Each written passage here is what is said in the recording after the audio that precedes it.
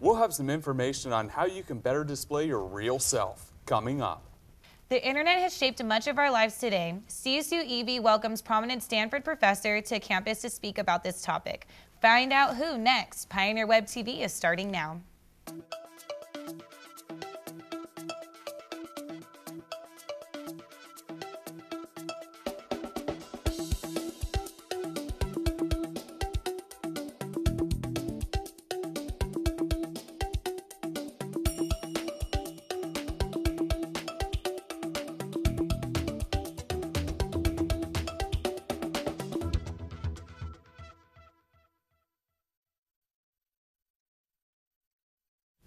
Hello CSU East Bay, I'm Thomas Shellstrait. And I'm Brenna James, and you are now tuning in to Pioneer Web TV, where we bring you the latest in campus news and event highlights. We'll be starting off the show tonight with the workshop on the world of henna. Following that is the Fake It campaign, examining how much of our true self we put forward. Finally, we'll be wrapping it all up with the Silent Library. This past Tuesday, CSU East Bay held its first job panel of the spring quarter. The panel was on careers in diversity and the global arena, pertaining to students and alumni who major in political science and foreign languages. The panel took place right here in the TV studio in the basement of the University Library. Among the panelists were Edwin Okongo, a 2005 CSU East Bay graduate and a journalist for the Huffington Post, alongside co-host of Africa Mix on KALW. Wahidi Fazli, who graduated in 2001, was also on the panel and is now Senior Manager for Business Process Architecture at Oracle. Other panelists included Nicole Garrett and Gadalthi Gonzalez. Industry job panels are a great opportunity to get some advice and exposure into fields of interest for CSU East Bay students. CSU East Bay hosted 3 job panels this past winter quarter, ranging from math, economics, and statistics, all the way to hospitality, recreation, and tourism. This was the last job panel of the academic year, according to ACE. Cal State East Bay is hosting the 10th annual Spring Speakers Program. This year's focus will be on the internet. The internet is the one invention that gives people access to an abundant amount of knowledge. Stanford graduate education professor Sam Weinberg will be speaking at this program. Weinberg's studies include essays that offer rough maps of how ordinary people think about the past and use it to understand the present. Weinberg will be speaking on the historical thinking and civic responsibility, what is intelligence in a digital age. His teachings help tie into the future of learning. This event is free to the public. The professor will also speak about the current threat to historical veracity that the digital age poses on students, understanding the past. It will be hosted by the History Department on March 28th in the Library Biella Room. The Pioneer baseball team had its second strong season in a row this past season, finishing with a record of 30-18, including a 24-16 record in conference play. Last year, the team finished with a similar 32-18 record. The team had many standouts, including 6 members who earned all CCAA honors. Among them were Daniel Carney, Nick Hudson, Brandon Alexander, Ryan Cochin, Kelly Starnes, and Sean Becker. Starnes stood out as an offensive centerpiece on the team, also earning NCBWA All-West Region honors. Starnes batted .352, just one of the 6 categories he led the team in as a leadoff hitter. The Pioneers had an exceptionally strong finish to the season as they won 7 of 8 over a span where Cochin and Starnes won back-to-back Player of the Week awards.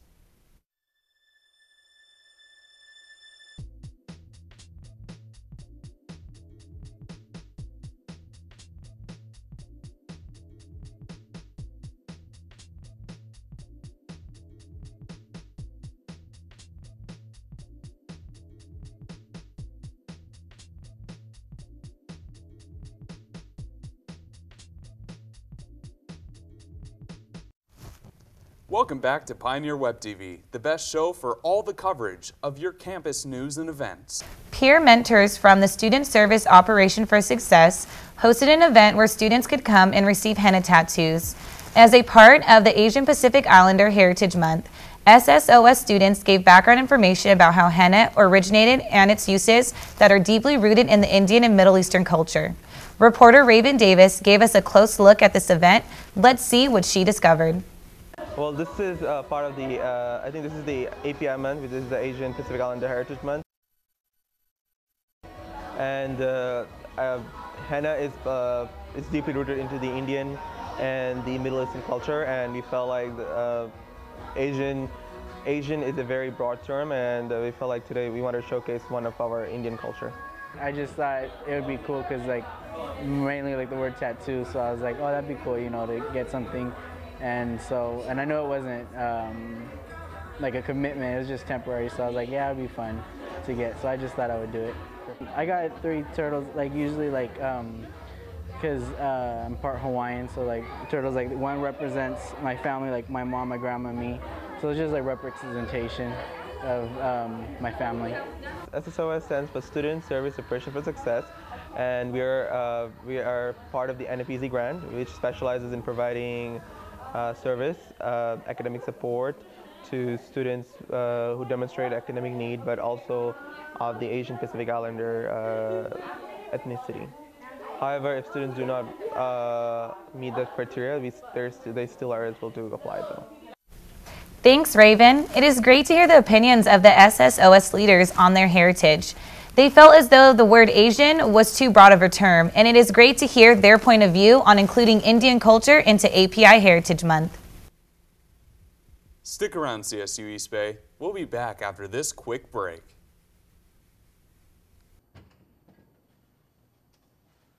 When you don't read The Pioneer, you don't stay up to date on current issues. When you don't stay up to date on current issues, you have nothing to talk about with your friends. When you have nothing to talk about with your friends stop being your friends. When your friends stop being your friends, you get lonely. And when you get lonely, you create imaginary friends. Don't create imaginary friends. Read The Pioneer. A new issue comes out on every Thursday. Welcome back, CSU East Bay. I'm Thomas Shelstray. And I'm Brenna James. Welcome back to Pioneer Web TV, the best online source for your campus news. People walk through life often not showing their real emotions. The Cal State East Bay's Christian Fellowship put on an event this past Tuesday promoting people being real with themselves. Sarah Kerr, the chair of the Christian Fellowship, put on the event. This is Stefan Frost reporting to you from California State University East Bay. I am here on campus with the Cal State East Bay Christian Fellowship as they ask students, how do they fake it walking through life? Cal State East Bay Christian Fellowship held their very first Fake It campaign. I had a chance to speak with the chair of the program to see where she came up with the idea. Hi, I'm Sarah Kerr, and I'm here with InterVarsity Christian Fellowship, and today we are taking part in our Fake It campaign. Basically what we're doing is we're asking people on campus how they fake it in their personal lives and how they fake it on campus around their friends and with family and at church. So our purpose in doing this is trying to connect how we fake it and how God wants us to be real with Him in order to establish a good relationship with Him. So, yeah. Brittany Rose Phillips, who is a senior at Cal State East Bay, shared some of her enlightenment on how she feels about faking it. So do you feel like you fake your faith? I feel like sometimes it feels like I do. Like, for example, when I'm at church and I've been sad all day and I'm moody, I feel like going to church is like going through emotion. Like, I'm there just because people say I need to be there, rather than I'm there because I want to be there. And to me, that makes me feel like I'm faking it, or not that I'm faking it like my relationship with God, which is what my faith is, but that I'm faking the emotions of going to church and faking what society says I need to do. Saul, who is a graduate student here at Cal State East Bay, shared his experience with participating in the Fake It campaign. I thought it was interesting. I mean, I was just walking by and then somebody told me something about faking, and I was like, okay, what's gonna go happen? But I mean, I think it's a pretty good idea. Never be afraid to share your true emotions. Always speak your mind and let others know how you feel. This has been Stefan Frost reporting to you from California State University East Bay, Pioneer Web TV News. Thanks, Stefan. Being true to ourselves is something we can all use a little bit more of. Silent Library is an American version of a popular Japanese game show. This show has contestants do extreme challenges in a library while trying to be completely silent. CSU East Bay had their own silent library. Reporter Beatriz Moreno went out to see how quiet students could be. ASI's annual Silent Library event is based after the MTV hit game show, where teams compete against each other to complete challenging tasks. while sustaining total silence. This is from based on the TV show from MTV, the sound library that they have. Usually it's shot in the library, and the goal is to be quiet while you're doing different kinds of activities, such as eating things, getting hit with things, doing silly activities. This year's event was hosted and coordinated by ASI Presents' very own Labika Thomas. From fraternity brothers to roommates and club organizations, this event brought together student groups for the purpose of unity, entertainment, and of course, cash prizes.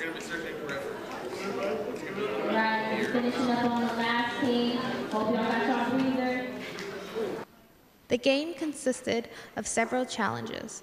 First one being the Banana Sprite Challenge, where singled out participants had to eat 2 bananas and drink a cup of Sprite. Third challenge consisted of a teammate digging for 4 objects, head first in a tub of pudding. Set, go. Objects later turned out to be a pair of underwear, an onion, a piece of cheese, and a dirty old sock. Draws in their mouth. Exhibit A. Contestants that had onions in their mouth.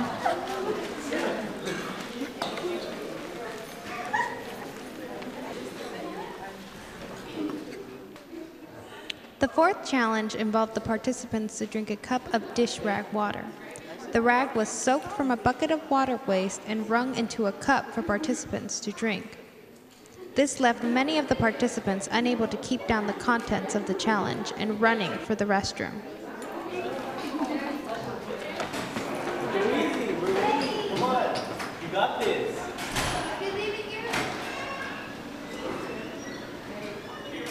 The fifth challenge was to consume an assorted seafood sandwich that left many nauseous and gaggy.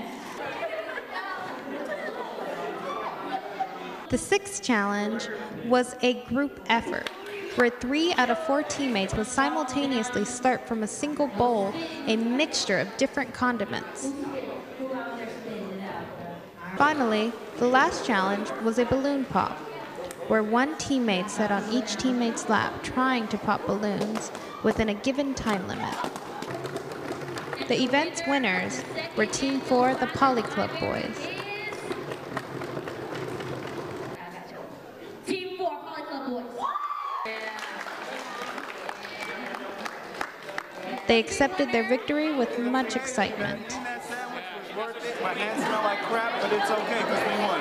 Yeah, we're going to Disneyland.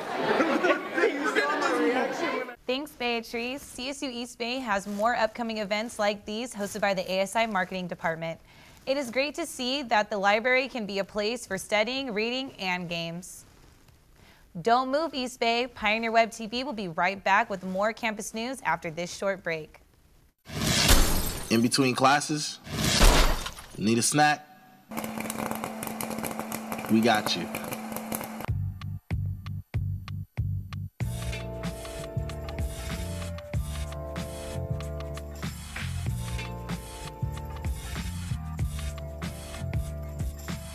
Get a coupon to try a small bag for free at the bookstore.